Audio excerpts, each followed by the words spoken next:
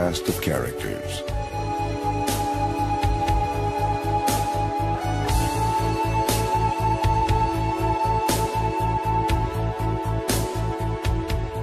Here, where many animals look like plants, surprises await at every turn. There are female fish that begin their lives as males, and snails that are both male and female at once. There are colors that advertise and colors that conceal. Brilliant colors that seem to exist simply to dazzle the eye.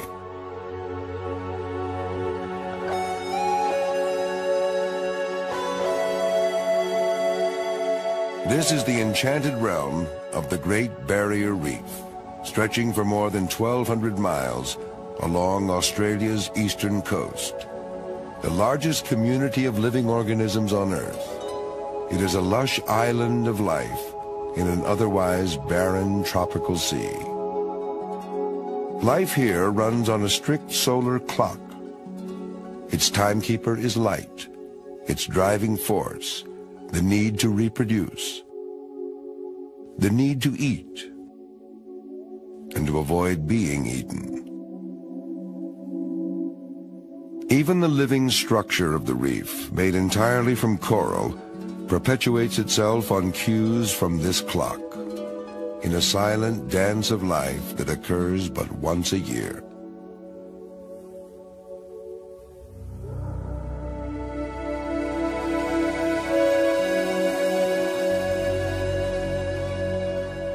As the first rays of the rising sun filter through the reef, groupers and other hunters of the twilight hours stretch languidly and stop their prowling as they ease into comfortable daytime hiding places.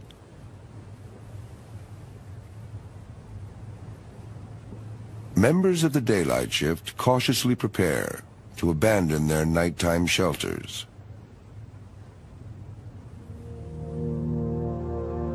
The lingering twilight still offers an advantage to predators, whose tactics work best in dim light.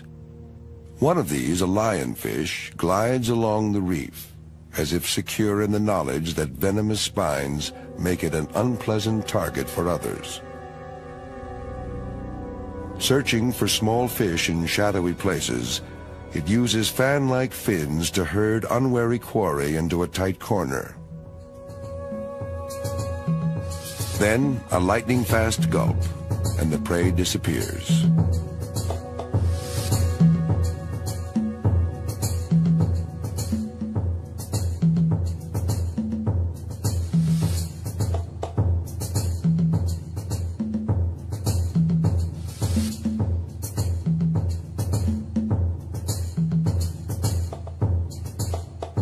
Now and then, some small fish, like this baby pufferfish, seem to play with fire, nipping at the fins of the lionfish. But puffers have a secret weapon. Snapped up by the lionfish, it swells into a prickly ball. The puffer is quickly spit out.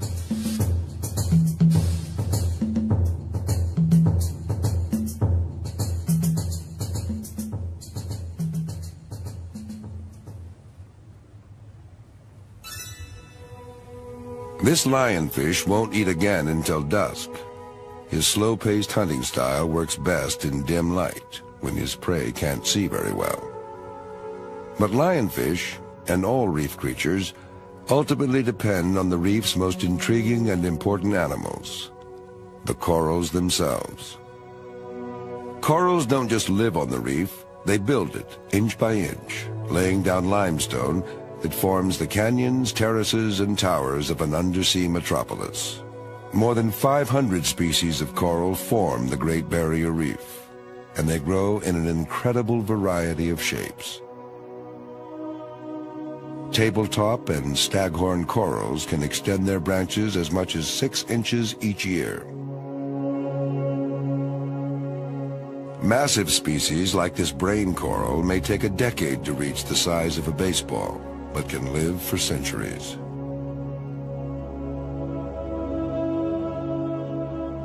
corals built this enormous three-dimensional labyrinth. Corals are considered animals, but they're not typical animals in any way. What we identify as a single coral is really a colony, each comprised of hundreds or thousands of tiny individuals called polyps. These polyp communities feed at night. Arms outstretched, they catch and strain food from water moving past them. But as the sun rises, polyps draw back into the protection of their limestone skeletons.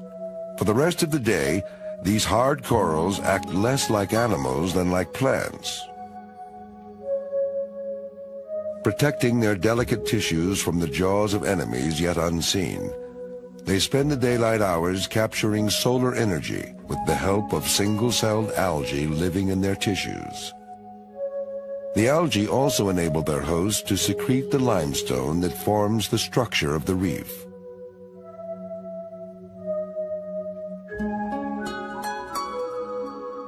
This intimate partnership helps make possible the incredible density of life here.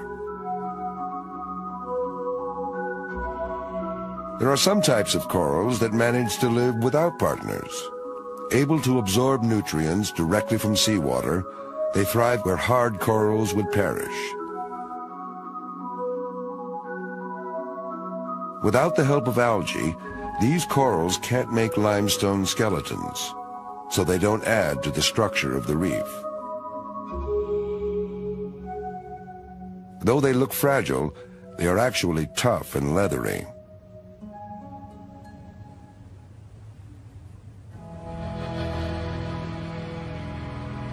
Just after sunrise, as coral polyps withdraw, all is quiet on the reef.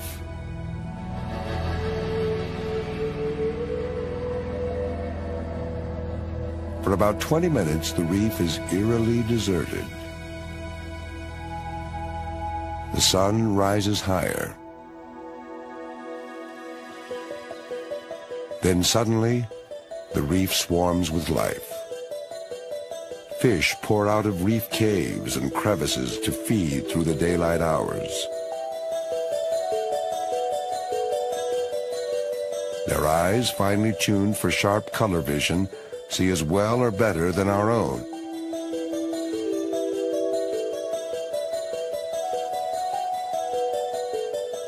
Bright colors advertise their identity, sex, readiness to mate, and willingness to fight. There are hundreds of species, each of which has its own way of surviving on the reef. This tiny black and blue striped fish is called a cleaner wrasse, for obvious reasons. It spends its life cleaning other larger fish, searching for parasites, dead skin, and loose scales, all of which it eats. While doing this, the cleaner wrasse uses a small pair of fins beneath its gills to tickle the larger fish. Research shows that this tactile stimulation keeps clients coming back for more.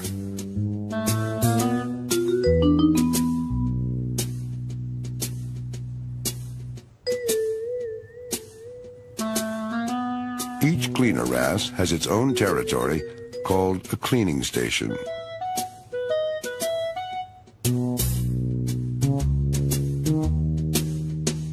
Other fish learn where these stations are and come calling, including large predators. Groupers this size could easily swallow the cleaner fish whole, but they almost never do.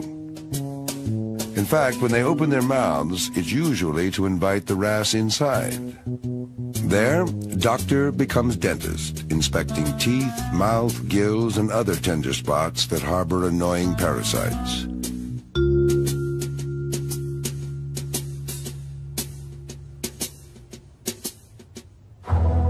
Even ill-tempered moray eels seem eager for the cleaner's attention. Morays are normally reclusive by day, preferring to keep most of their body hidden in a coral tunnel. At night, they hunt by smell and taste. Different species of moray range from a few inches in length to the size of a full-grown cow. Though they rarely attack divers unless provoked, their backward-pointing teeth make escaping from their bite difficult and painful. The morning rush hour is in full swing as fish migrate between resting and feeding areas. These fish are plant eaters, consuming algae that would otherwise carpet the reef surface. Food can be so scarce that this parrotfish tries to feed on the waste of others, recycling food that has been collected but not quite digested. Some fish take time to get acquainted. Others are all business. This feisty damselfish is constantly fighting, mainly to defend its turf in the crowded reef metropolis. Staking out a claim on the reef surface, the damsel chases off all plant eaters. Its territory is soon covered by a thick layer of algae, which shelters the tiny animals on which damsels actually feed. Damsels are quite aggressive for their size, willing to square off against intruders many times larger. They even chase off a full-grown surgeonfish armed with razor-sharp spines to protect the algae farm. The clownfish also fiercely guards its home, which happens to be the body of an animal called a sea anemone. This may be the most famous partnership on the reef. Anemone tentacles are armed with stinging cells that can be deadly to fish. But clownfish know instinctively how to protect themselves. From an early age, they rub against the anemone's body, mixing the host's mucus coat with their own. As a result, the anemone's tentacles treat the clownfish as part of itself, rather than as a separate animal to be stung. It's not only the clownfish that benefit from this association, finding shelter from fish-eating predators. But we now know the anemone gains as well.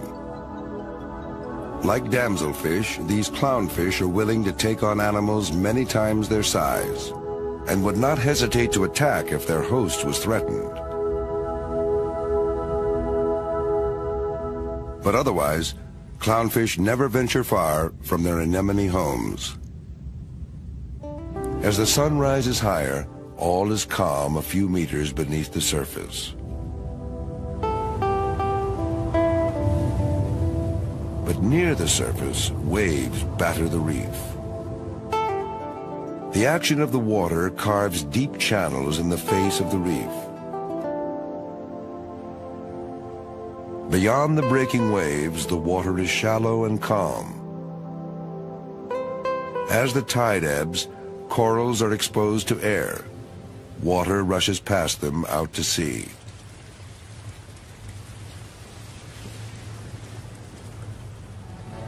These tidal currents flowing across the reef carry precious food in the form of plankton and a host of floating particles. Along the way, countless hungry mouths are waiting. What looks like a pair of feather dusters are actually the gills of worms, whose bodies are hidden within the reef. The plumes enable the worm to breathe and strain food particles from the water at the same time. Worms like these carpet many parts of the reef. Their gills vary in shape and color, but all serve the same essential purpose. Though these delicate structures may seem vulnerable to passing fish, they can withdraw in an instant if a shadow passes overhead.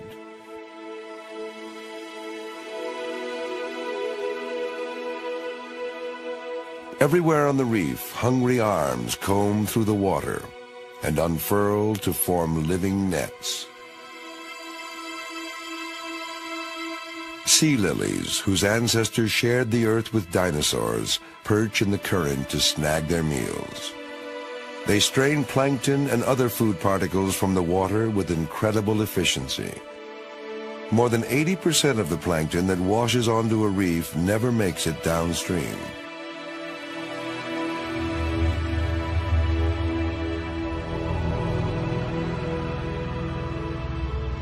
The great whale shark, one of the sea's largest inhabitants, feeds on some of the smallest. These filter-feeding behemoths pump enough water through their gills every day to fill 5,000 swimming pools. Cruising with their mouths open, they strain enough plankton from the water to feed their massive bulk, which can reach 12 tons. The manta ray is another huge filter feeder. Though their wingspan can reach up to 7 meters, they too feed on tiny plankton. Twin scoops framing their mouth funnel water into bulging gullets.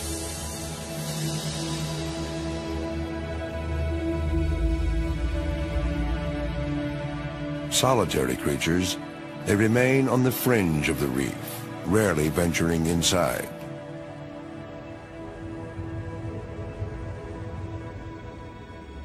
Meanwhile, on the hundreds of sandy coral islands that line the reef, the sun is high and the tide is low.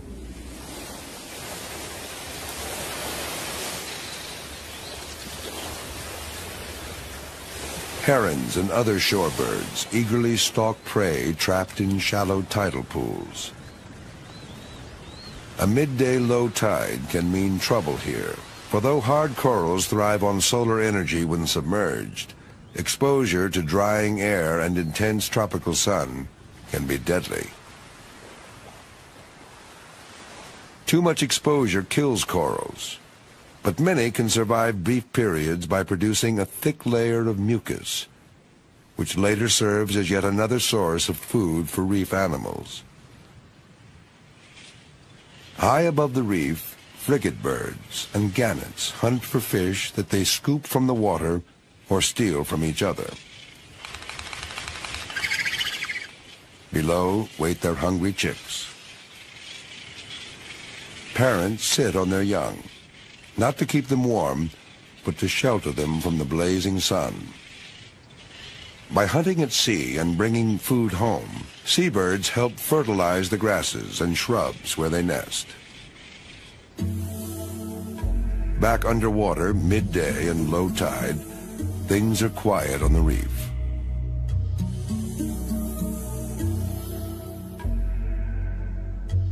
Divers drop in for a visit.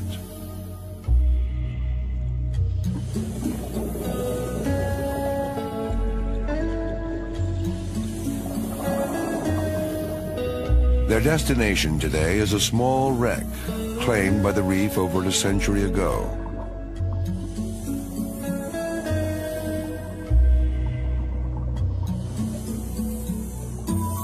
Over the years, floating and swimming larvae of corals, sponges, and worms settled on every available hard surface.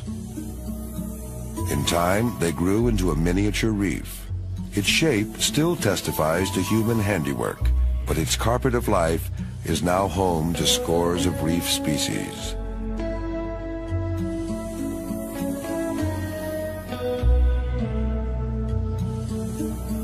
It offers daytime shade to schools of fish and shelter to sea snakes.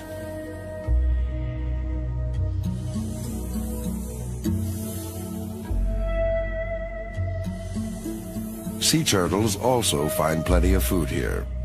Their powerful jaws make short work of even the toughest shells.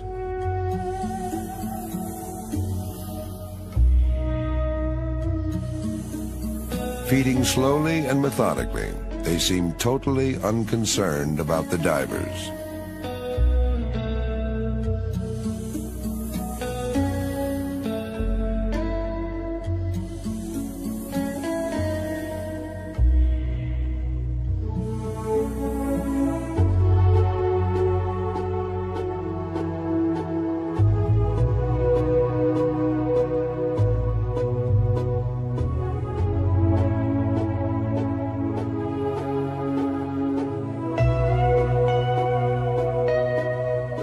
the open water around the wreck, giant rays glide like birds in slow-motion flight.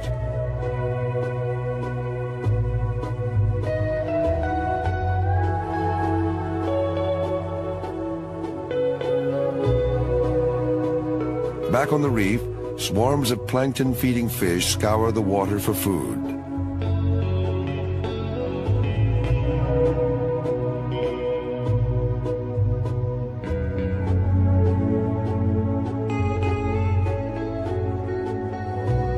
Among the largest daytime fish are parrotfish, which often roam the reef in large schools. Using powerful beaks and jaws, they spend most of the day grazing on what looks like dead coral. They are after the algae that grow on and in this porous limestone. Every day, they process many times their body weight in coral rubble, keeping the reef surface free of excess algae and returning limestone as finely pulverized sand.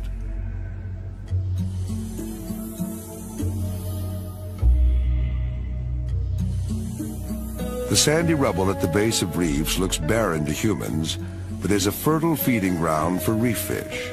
This wrasse leaves no stone unturned in its search for worms and other delicacies. Nearby, goatfish cruise hungrily.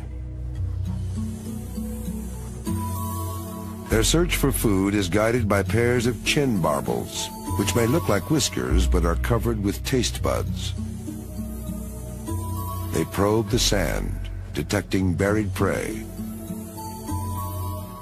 So successful are goatfish in finding food that they rarely hunt alone. Wherever they go, they are followed by freeloaders, eager to snatch any small animals scared up by the goatfish during their search.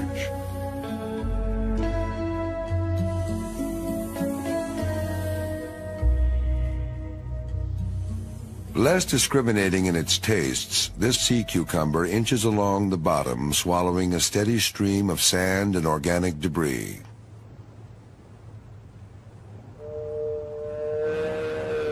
Digesting what he can, he expels the rest.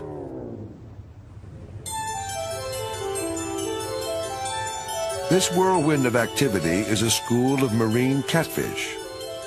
Finding safety in numbers, they swarm along the sandy bottom in long, tumbling columns.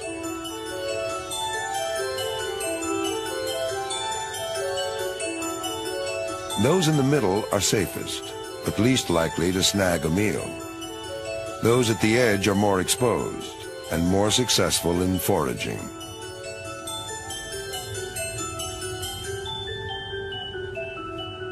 Other species shun crowds.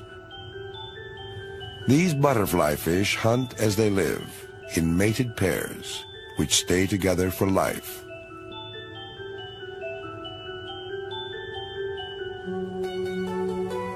Later in the afternoon, the shyest sand dwellers peer cautiously from their burrows. These are the elusive garden eels. Gathering in communities of up to 300, each digs a private meter-deep burrow with its tail. They use sharp eyesight to pluck food from the current without leaving their burrows.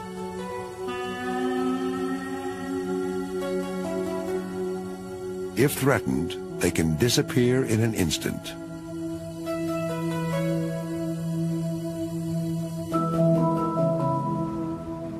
Where coral sand meets rubble lives the reef's true odd couple, the industrious blind shrimp and the watchful goby.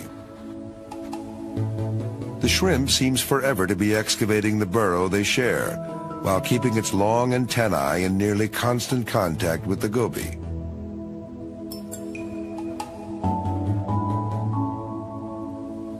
Like a guard dog, the goby eyes the surroundings for enemies, whose presence it signals with a flick of its tail.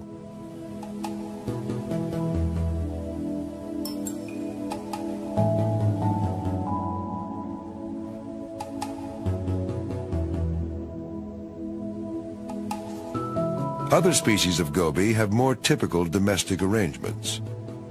They live in mated pairs, share housekeeping chores, and stay together for life.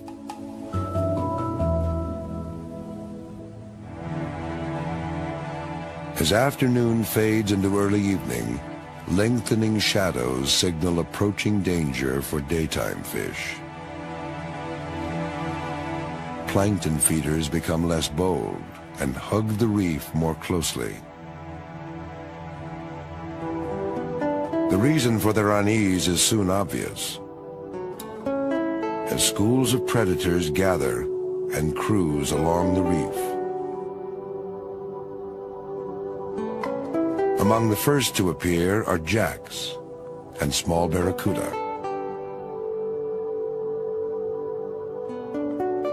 None of them are hunting yet.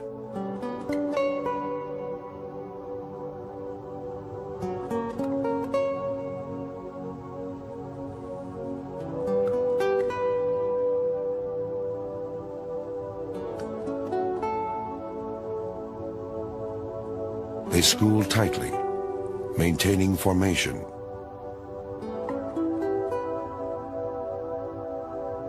Moving and turning together.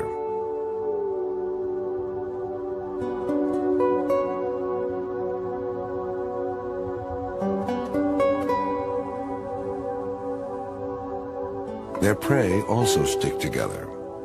The eyes of many see more than the eyes of a few. This ability to school is due to a remarkable sixth sense located on the sides of their bodies. It enables them to detect and respond to minute vibrations made by the movements of fish nearby. While the maelstrom of flashing bodies confuses adversaries, members of the school can react instantly. As one.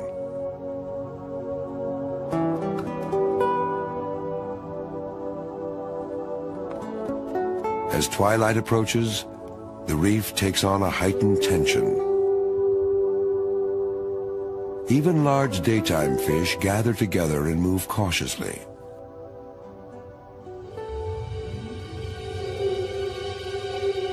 Predators circle, ever bolder, ever closer.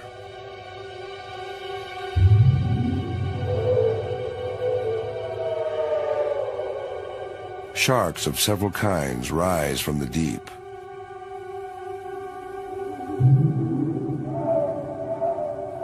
While others become more active.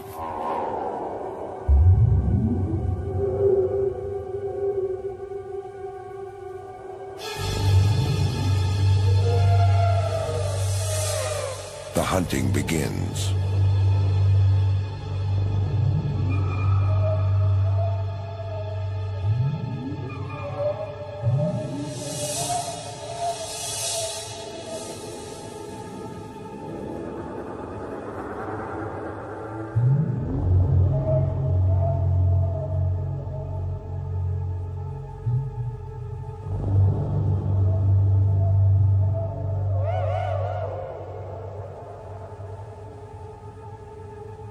Soon another predator joins the fray.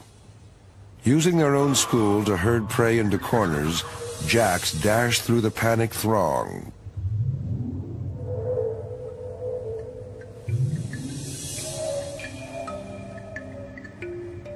Ambush hunters like this small grouper benefit from the confusion. As prey are forced close to the reef by jacks, they become disoriented and easy targets for well-aimed jaws.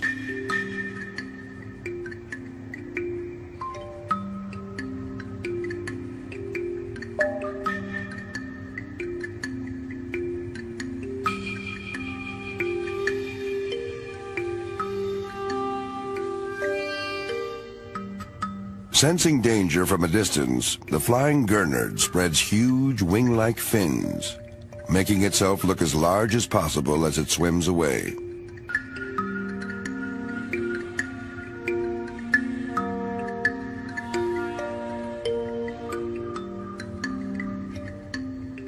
A razor wrasse dives for cover at the first hint of trouble. Lacking a true burrow, it knows where sand is soft.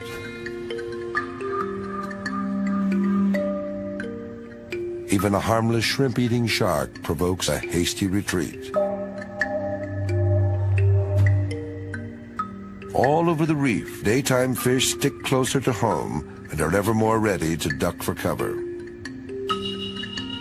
As light dims further, their sharp daytime eyes no longer function well. They are at a disadvantage, and they know it. That instinctive knowledge is vital.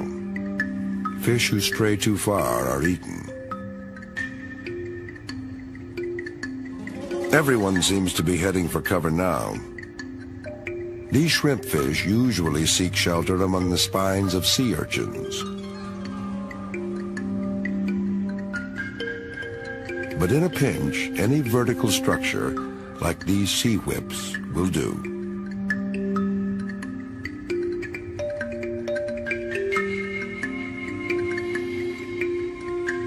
The day shift is heading for home, but on a reef, commuting at rush hour is dangerous.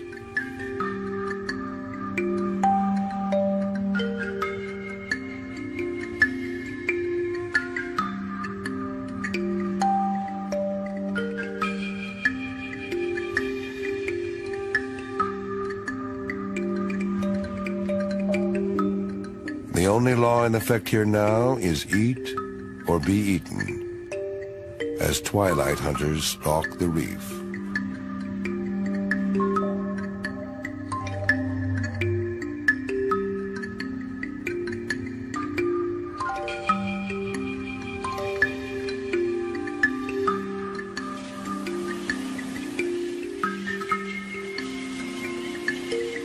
In the air above the reef, seabirds return home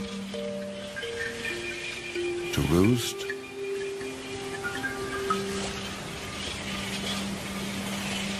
and to preen.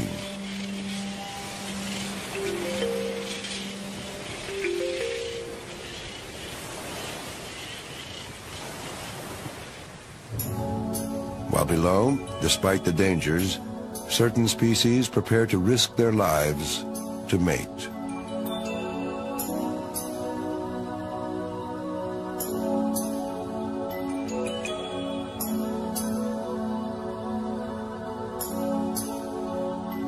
Groups of parrotfish gather and form trains along the reef.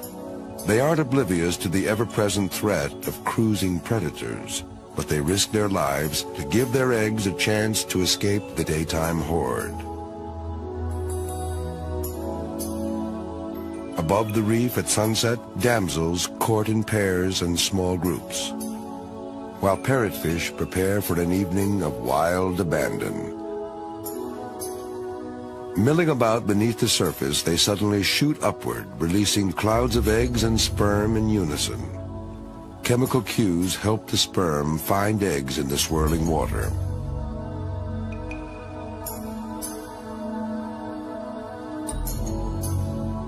Below, on the reef itself, this clownfish family seems a model of decorum by contrast.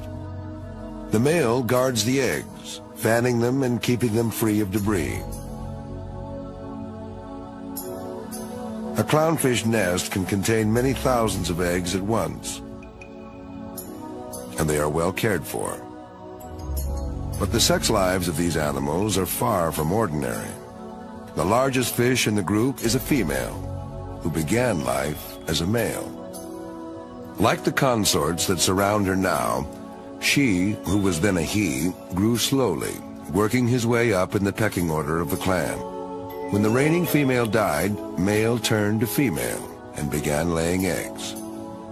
It's a somewhat unorthodox way of making sure that there will always be at least one male and female present, without requiring either to leave the safety of their anemone home.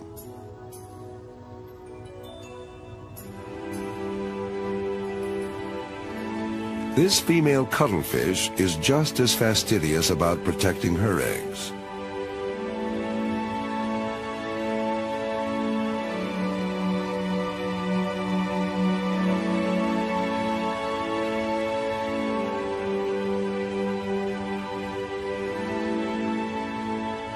After placing them carefully, she guards them until they hatch. Shortly after, she will die.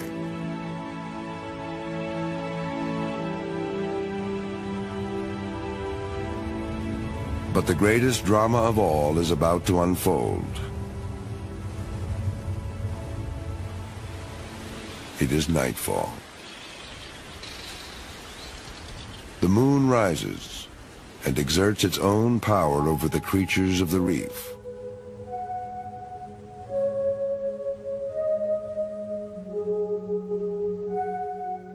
A new crop of plankton fills the dark water, and coral polyps come out of hiding to act as animals and feed on the drifting plankton.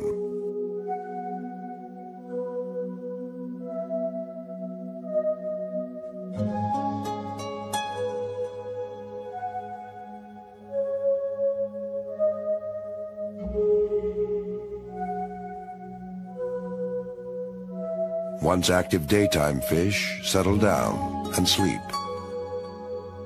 This parrotfish has secreted a mucus cocoon that envelops its body. This fragile shroud may help mask its scent from predators who hunt using smell and taste.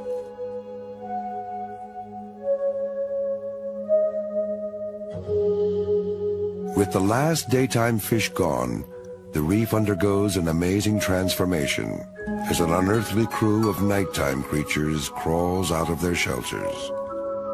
What daylight exposes, darkness conceals, and what sunshine forbids, shadows allow.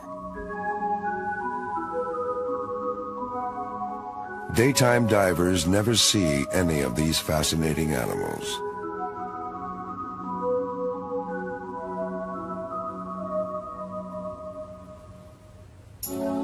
Some creatures, like the octopus, which are shy and secretive in daylight, become bold and adventuresome at night.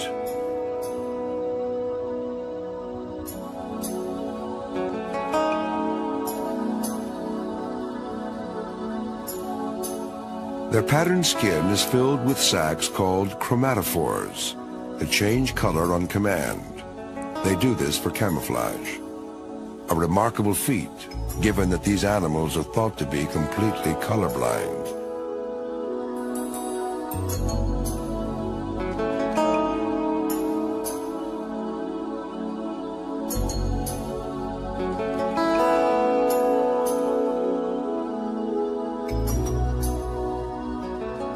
The cuttlefish is also colorblind and camouflaged, but it has sharp vision and quick reflexes which serve it well as a predator.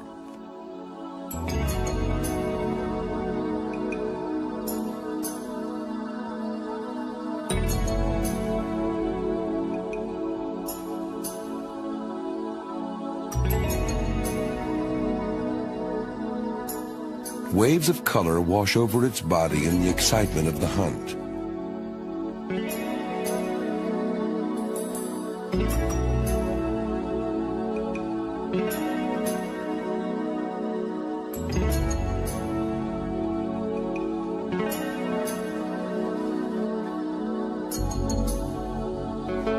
Elsewhere on the nighttime reef, harlequin shrimp manipulate their prey, a starfish.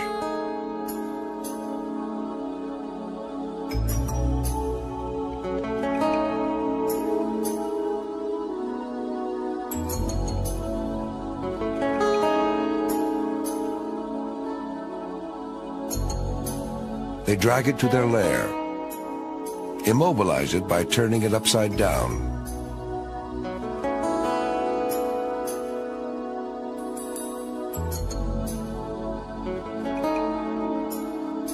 And spend the next several days devouring it alive from the tips of its arms towards the center.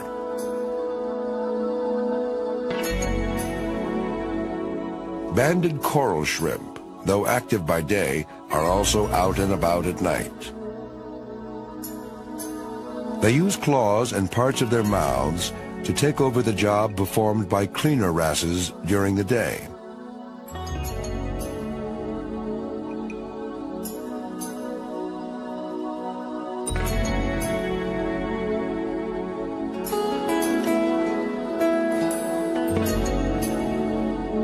Delicately feeding themselves, they also use their flexible limbs to keep their bodies free of debris.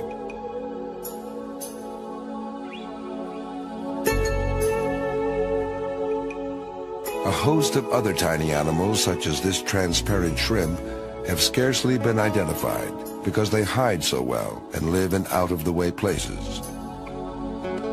This shrimp and its mate are found only in the gills of the giant sea slug called the Spanish dancer. The largest of its kind, it is usually seen crawling along the reef after dark. But when disturbed, it swirls through the water, flapping the brightly colored mantle that gives it its name.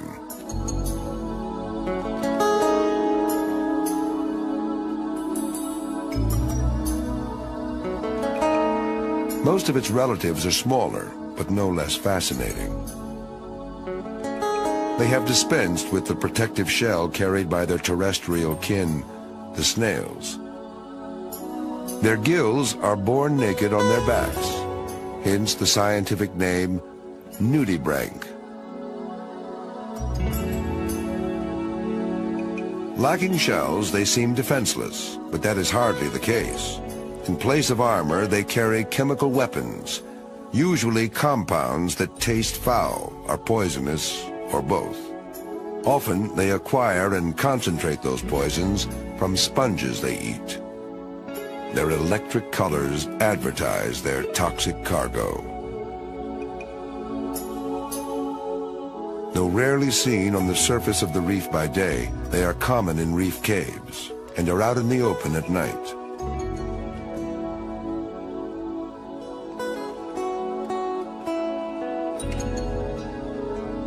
Their diversity of color and form is truly extraordinary. Some of them seem too bizarre to be real.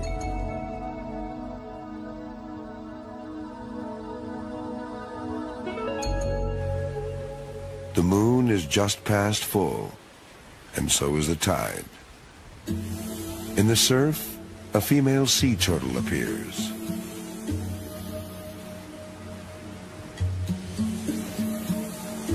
She has returned to the very same beach where she hatched years ago. Driven by instincts older than the reef around her, she has come to lay her eggs, depositing them in a hole she digs in dry sand. Used to floating in water, she breathes with difficulty, unaccustomed to supporting her full weight.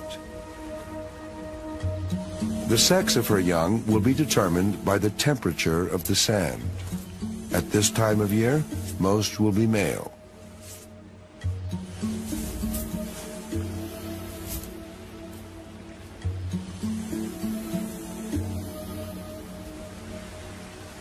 Having hidden her brood, she returns wearily to her watery home.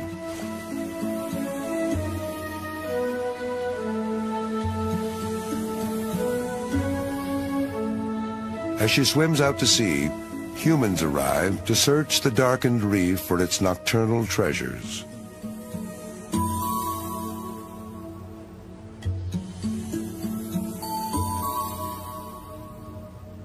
Their lights startle a few night wanderers.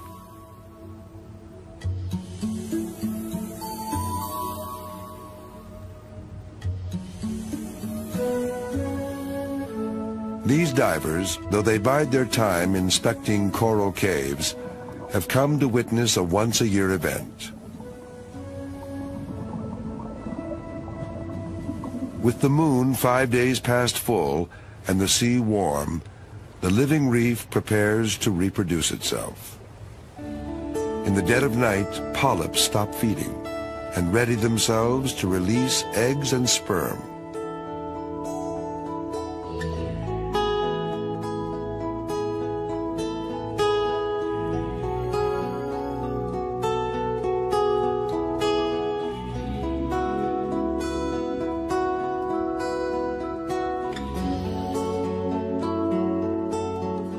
First, one at a time, then in greater and greater numbers. Corals across the reef join in a silent frenzy of mass reproduction. Some polyps cast only sperm into the tropical night.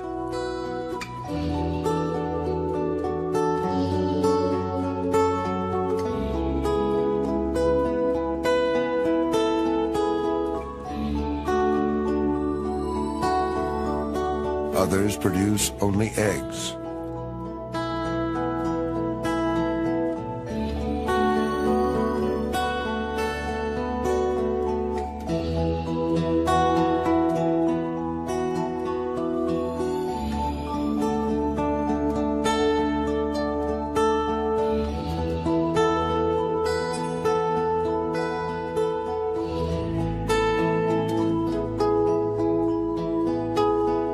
Some spew forth eggs and sperm at once.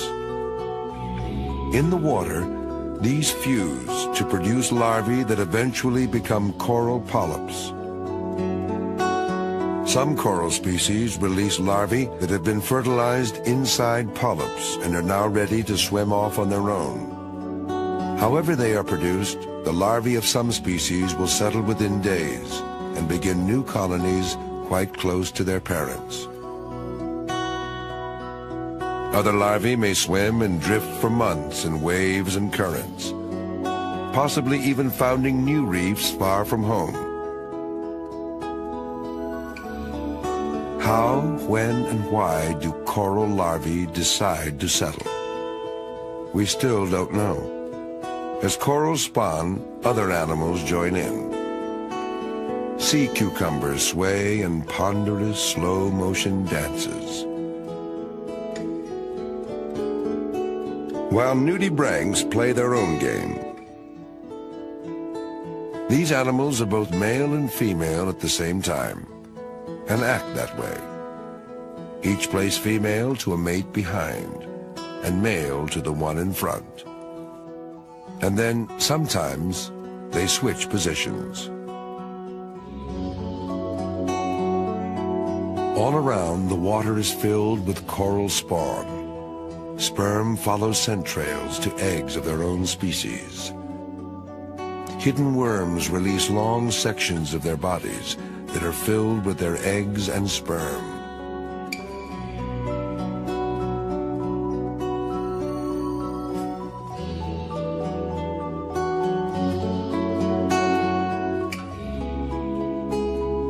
With luck, currents will carry these clouds far from the reef before the swarms of plankton-feeding fish awake after dawn and eat them. This is how reefs build and expand. This is how new reefs get started. But it is still a struggle to survive.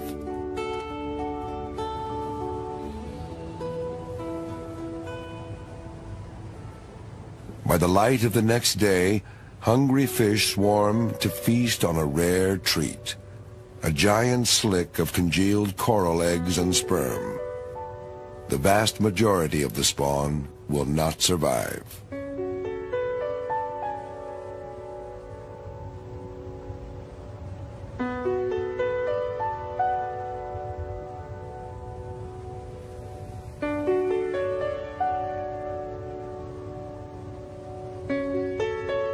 Still, such enormous quantities have been produced that enough survive to perpetuate the life of the reef.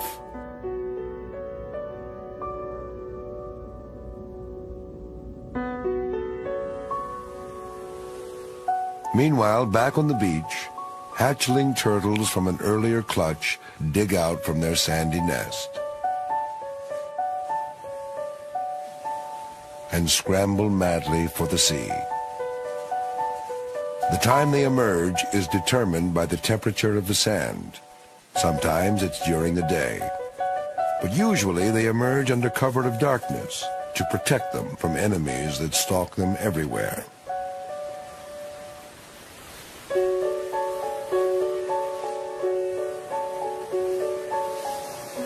The first moments of their journey are the most perilous, as they run a gauntlet of hungry mouths. Only because of their numbers do any reach the relative safety of the surf.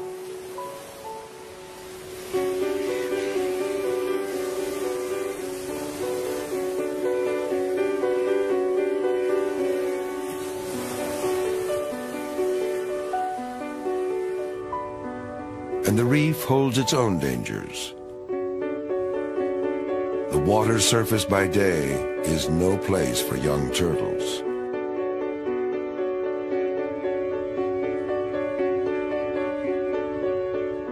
Of the few that escape to open water, some will grow to a safe size and will return someday to call the reef home.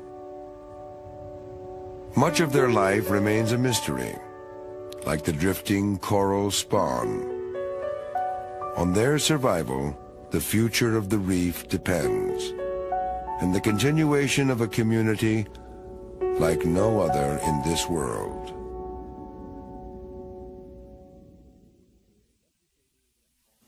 Educators and home viewers can purchase this and many other NOVA programs for $19.95 plus shipping and handling. To order, call 1-800-255-9424.